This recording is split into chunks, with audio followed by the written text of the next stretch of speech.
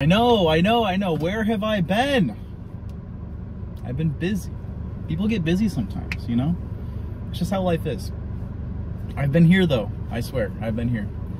I know I've been gone for a little over a month now. It's a long time, but I've been productive. I've been getting my life in order to my own standard, I guess the word would be, or phrase. I've just been busy, you know? But I will say, like, I've been going to the gym more, or I guess I just officially started getting back into the gym. I'm just trying to get my cardio back. I have asthma, so it's difficult for me whenever I'm not working out, which honestly is a good motivator, to breathe. Because when I'm not working out, I don't have my systems, you know, pumping on all cylinders, so I get a little, like, congested in my chest, and, like, I just get respiratory issues. So a lot of what I do at the gym has been cardio, and I do like a lot of the rowing machines, the treadmill, the blah blah blah blah. And I started weightlifting as well, so I'm trying to get the gains back. I know you guys haven't really seen too many muscles, but I'm gonna get them, I swear. But yeah, besides that, I'm back in school.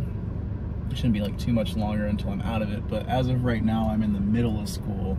A lot of reading, a lot of tests, a lot of this, a lot of that. A very bad lack of sleep problem, but I'm working through it. I've almost got a pattern down. But I haven't been intentionally neglecting this. I feel like that's what this video is about. Not really an explanation, but more of a let's both understand what's going on, right? So, as for me, I'm doing good. I didn't just fall off the face of the earth for a month just because I got busy, right? But during that time, I've been educating myself, and I've been putting myself in positions to learn things, and I've been holding that information just to come back and bestow that upon you guys.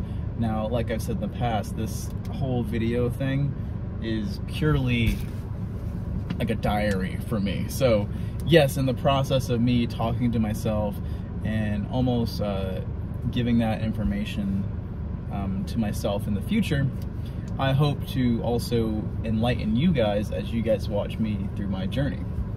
And I think it's going to get very interesting very soon, and I'm excited to not just show you guys what I'm up to, but to actively involve you guys. And I think that's going to be a great experience, not just for me, but for you guys.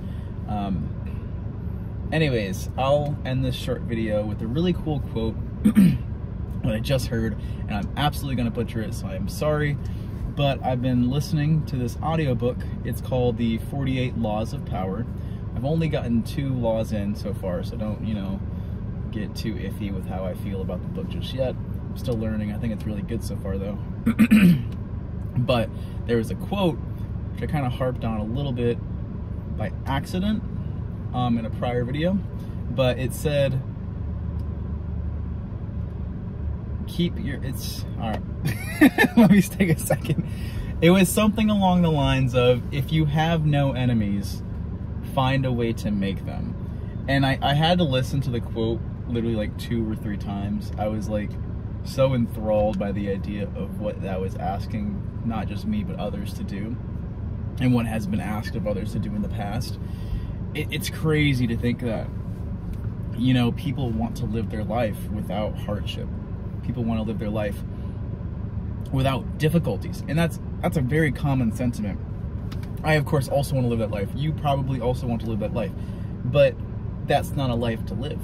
And it's not just saying, hey, you should live your life in a difficult way, or live it as in a hard way as possible. It's not saying that. It's saying that in order to sharpen your own iron, you have to have iron to sharpen it, right? You need people to show you who you are, even though you might not realize it. You need people to reveal your detriments, your downfalls, your weaknesses, so as to allow yourself to grow and to not just avoid those weaknesses, but to strengthen them and make them something that's actually usable, something tangible, something worthwhile. And it's interesting. I thought it was so smart, where it was saying stuff about how friends are more likely to backstab you compared to enemies you turn into friends, simply because friends get greedy by always being put in favor. So they're always getting things. They're always being looked at highly. They're always trusted. So in essence, they get comfortable and they have a more likelihood of betraying you. Now that's not everyone. Please don't misconstrue my words or the other people's words. It's just simply saying there's a higher likelihood of it. Now as for enemies, if you befriend an enemy, they have more to prove to you. They have to prove why your choice was valuable, why your choice was right, why it was good. They have to prove that I deserve to be in this position with this person. And by essence, they don't have as likely of a chance to betray you because they're simply not wanting to do the opposite of what you expect them to do. Now, I think that's so interesting.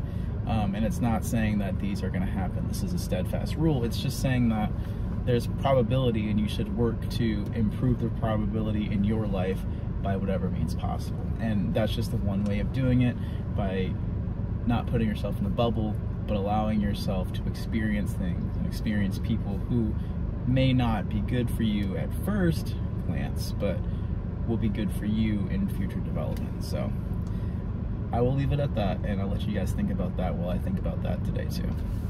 Anyways, y'all have a good day, and I will see you very soon, I promise, for the next video. I will not leave you guys stranded for another month. All right, bye guys.